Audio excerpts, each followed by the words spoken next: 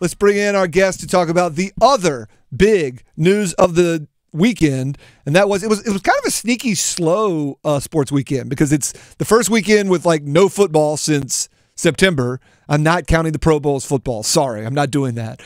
We had ACC hoops and college hoops, but didn't even feel like there were that many huge college hoops games outside of Duke, UNC, and then NHL was on their All-Star break, and just there wasn't a ton happening, right? But here to save us, NBA trade news. Kyrie Irving goes to the Mavs. Here to discuss that straight out of the League Pass lair, wherever it is, he's in it. It is our good friend Brenden Whitted. Follow him on Twitter at HUCosell. You can check out his work at HU Bison Express or bisonexpress.org. Brenden, what's happening, my man? Not that much, man. You're right. It wasn't much of a big, or going into it, it didn't seem like it was going to be a big one. And then the information kind of gets leaked out eventually that Kyrie demands a trade, and then everything goes everything goes a little bit higher as the deadline approaches. I've become even more of a casual NBA fan. I've become more casual of a sports fan even when I'm not doing sports every day.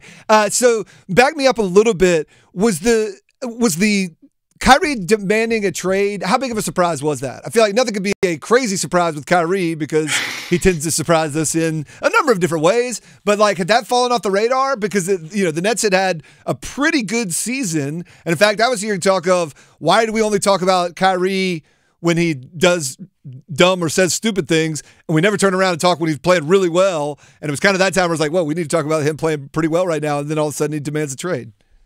Yeah, well, this had, according to reports, had been broached in the offseason, which is part of what had perhaps motivated KD to request a trade. Remember, that feels like a million years ago, but KD requested one in the offseason, and that the reports were that those were linked. That that Kyrie was looking for an extension, and Nets were kind of wavering, weren't really here for it. And then as the deadline approached, it kind of the temperature on that particular request went up, and it just appeared very, very obvious that the Nets were going to go do it, which makes sense, right? It's after everything with last season, you missed so much of the season with your decision not to get vaccinated, and then you get suspended this year. You're not going to give the student that got suspended student of the year, right? You're not going to reward them with, hey, we're going to give you more money for longer than anybody else can, because this was essentially what it was. This is a financial decision. As much as other stuff goes on with Kyrie, this is something that we've seen a lot more frequently in the NBA, where it's, hey, I want to get extended. You all hold my rights. And so if you can't or have decided not to extend me, I want to be traded to another team that can then have my rights and extend me for the 4 years and the amount of money that I want in a way that I can't get if I just hit free agency. And so what made it surprising for me was that he wouldn't want to play with his friend on a championship contender. Because if you were really, really interested in getting that extension, if you bring home a title this year or maybe even hit the finals, it's hard for me to think that they're going to blow that team up. That's a very, very difficult thing for me to think, particularly after KD requested that trade. And so his unwillingness to do that is certainly disappointing, because you're taking a championship year away from KD. The Nets were, I walked into this offseason thinking they have the best roster in the league. And after this trade, it's still a very good roster. They pick up Dorian Finney-Smith. They pick up Spencer Dinwiddie. They got that 2029 unprotected first rounder, and then a 2027 and 2029 second rounder. So you still have a good roster even as currently constructed. You're just not a great roster. You're not one of the best rosters. In the East, you go from what I thought was the best roster in the East and the best chance of coming out of the Eastern Conference. You go from first to you're behind the Celtics. You're probably behind Philadelphia. You're no longer a dynamic team. You no longer, to me, are a championship caliber team. Your ceiling has just decreased. Let's look at the team where he did land. The Mavs are in sixth place, but only 2 games out of third place. There are a couple teams ahead of them that aren't. I'm not going to diss them, and I'm not following them closely, but they don't have a lot of proven playoff The Kings are in third, Clippers are in fourth, Grizzlies and Nuggets we've seen be good but not do great in the playoffs. They're ahead of them. Do the Mavs I didn't look at the Vegas odds to see what happened to him. But A, do you think Kyrie and Luka playing together works? And does this make where does this put the Mavs as far as the West? Did it make them the most talented roster in the West to you? I don't know about most talented. Denver still when they put all those pieces together, that's Voltron, man. Yeah. Like you got Jokic, Michael Porter Jr. still coming back. Jamal Murray has looked really, really good recently, and Aaron Gordon for them. He's just important defensively as he is offensively. So that team looks really good. But everybody, as you mentioned, has questions. Bones Highland, one of their main reserves, is kind of been chirping about not getting enough time, and so that has to come into this thing. You mentioned Memphis, they're just now getting off of a skid. The Pelicans just got off of a 10-game skid, in large part due to their injuries and stuff. So yeah, the West is wide open. Steph Curry looks like he's going to be down for several weeks now with a leg injury. So the West, to me, is far more open than the East, where you have Philadelphia, Boston, Milwaukee. Like those are the cream of that conference's top. You mentioned them playing alongside together in terms of Luka and Kyrie. And at first, it seems like they really shouldn't be able to do that because they are such ball-dominant guys. But you also do have to look at the history of those guys. Now, Jalen Brunson won't have the ball in his hands as much as I assume Kyrie will, but they were really, really good with Brunson. Got to the Western Conference Finals with Brunson as their second guy, and he is now. You have upgraded in that regard with Kyrie. He's just a better all-around scorer. Even though Brunson's been a little bit better as a playmaker, Kyrie can obviously do that as well. And then you look at Kyrie's history, I mean, playing alongside LeBron and gets a championship. So obviously he's comfortable with playing that kind of second fiddle role. There isn't necessarily going to, I don't know how much I ever believe in there has to be a Batman and Robin. I kind of think that's a reductive conversation. They're probably going to have to figure out how to play with one another. Yeah. And from the reports that I'm reading, the Dallas might not be done moving pieces, right? According to reports, Christian Wood might be available. Their recent pickup, who's played well for them, and I'm a little surprised to see that they at least there are reports of them moving on. Tim Hardaway Jr. has been rumored for a while with a couple of teams, most specifically with the Cleveland Cavaliers. So they might still be in the process of moving this whole thing out. But as you mentioned, the West is open enough so that if you have Luka and Kyrie, you have to think, at least for right now, because you never know what Kyrie is going to do in the future. Right now, you have to think we have as good a shot as any of representing the conference. Do you think we could see two? We've had tons of huge individual scoring games. I was listening to some podcasts about how guys have just figured out, it's especially in the regular season, heavy usage for guys who are highly efficient and good shooters. It's just good ball. Maybe not for the playoffs where coaches can scheme better for that type of stuff and they're more inclined to in a series. But you think there's any chance we could have, has the NBA ever had two guys on the same team score 50 in a game? Because I want them to go for that. I want them to beat somebody and there's scoring is, I think, up in the NBA in general. So you could have 100.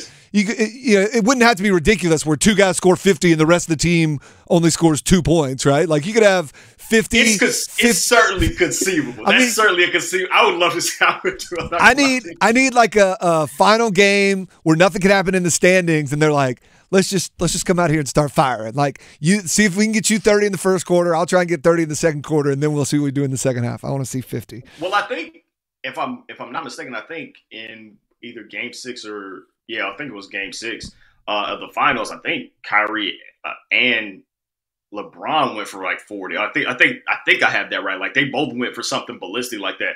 And you mentioned scoring is up, and the Mavericks have the sort of offense where that could legitimately happen, to put up those kind of 2K numbers where it's just it's back and forth. You go, no, I go, no, you go. I think I'm more interested in see what they surround those two guys with, because you have to surround them with shooting. You need the defense to work, because defensively both have had their struggles on that side of the ball. So I'm very and you just shipped away your best defender. Like, for those that are not familiar with Dorian Finney-Smith, he's a great 3-and-D guy. Like, he's your quintessential guy that can guard multiple positions. Defensively is strong enough to guard even some of the guys in the post, and then is a spacer in terms of, he can catch and knock down those catch and shoot jumpers, which will be open on drive and kick scenarios with Luka and Kyrie. I'm just now interested who he will be on the net. So those will be pieces that KD will play with. But I'm really, really interested in see what they surround Kyrie and Luka with, because they don't seem to be done kind of rebuilding that roster. I don't enjoy doing it when they're so bad, but we were supposed to talk about the Hornets because they're in this state too. Do you see any the trade deadline comes up this week, right? Thursday, I believe. There's talk of like it's so bad for the Hornets where it's like the only time they don't even get brought up in like interesting trades. They're like, well, to move these good teams that are moving teams around, they might need a third team. And then it's like, oh, the Hornets will be the third team. You can park some dudes and some salary with us. And that's like the most depressing place to be as a fan. Like we can't even get good trade rumors. We're just like dirt trade rumors. Do you see anything happening with the Hornets this week? And if not, like what even are we doing with the Hornets? I'm certainly hoping that we see something. Just a quick shout out. I'm actually site editor over at Swarm and Sting on the fan side of Umbrella, so you can catch all that stuff. I'll be editing and writing, and you can catch me over there as well. The thing about the Hornets is that you mentioned it. We have been brought into conversations about being the third team in a trade because hey, let's take on some of these bad contracts and stuff. What the hope is, and for Hornets fans, is we'll be able to trade some of these pieces that will also free up some playing time for some of the younger players and figure out what you have in Kai Jones and Book Knight and Thorst finally getting some time late in games. But guys like Plumlee have been on a lot of teams' radar. The Kings have been rumored to be interested. Oubre is another guy because I think he's having the most points per game of his career. He's had kind of a resurgence. Had a really untimely hand injury to his shooting hand. And he's been sidelined, so he hasn't, his name kind of got died down in terms of the trade stuff. Terry Rozier's contract is not great. He's got 3 more years, even though he's a phenomenal one-on-one player and can play some of your league guard minutes for those second units.